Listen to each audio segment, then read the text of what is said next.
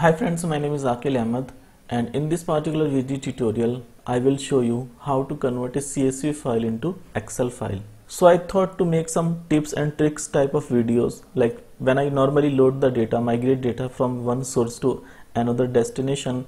So I use some tips, for example, sometimes the CSV file that you are loading, it can have some issues. For example, if comma is a delimiter in your CSV file, so in some of the file the comma can be in lower number or the comma can be in the higher number as well. What I mean is, if you have 5 columns, then ideally there should be 4 comma in the data.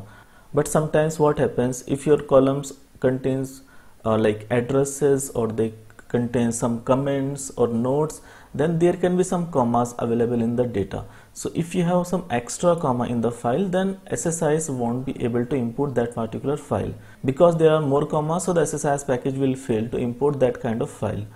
So in those scenarios, either you need to use the C# code to import those kind of bad CSV file, and if you have a couple of files, then you can also convert the CSV file into the Excel file. So in this video I will show you how you can do that. So without wasting further time, let's jump to the demo. So in my D files location I got a file email.csv, and if I show you the data in this particular file, so it contains person's ID, first name, last name, email and gender, and comma is a delimiter here. So I want to convert the CSV file into the Excel file. Okay, so let me close this one, and now I can open the Excel program from here. A blank document. So the first thing that we need to do is we need to click on the data tab, and then from here there is an option from txt or CSV, and if you don't find this option here, then you can also click on this one, get data, and then from file, and here is the option from text and CSV. So you need to click on this particular option, and now it will ask you to browse the file. So my file is situated inside D files location, so I can select the file and I can click on import. So it will try to analyze the file. So here is the delimiter option, which is the comma in this particular case, but for example, if it is not able to identify the delimiter by itself, then you can select the correct delimiter from here.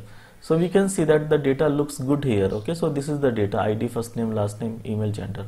Okay, you can also transform the data as well, like you can add new columns or you can remove the existing column, but right now we won't do anything else, any kind of transformation. We will simply convert this data. So now you can click on the load button.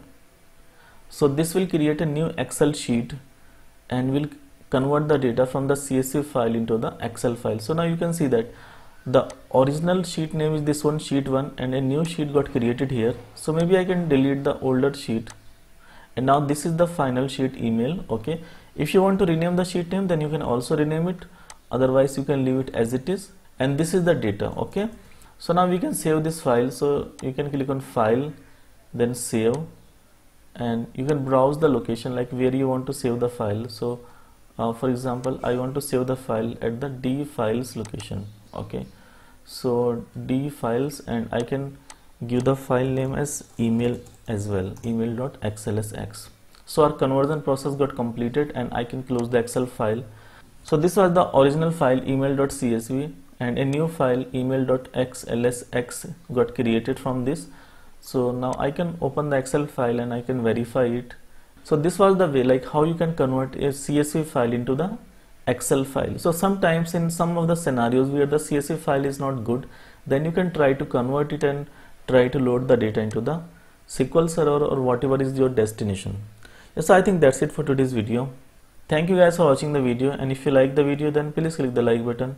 Do subscribe to our channel, press the bell icon and click on all, so that you will be notified every time I upload a new video. Thank you so much.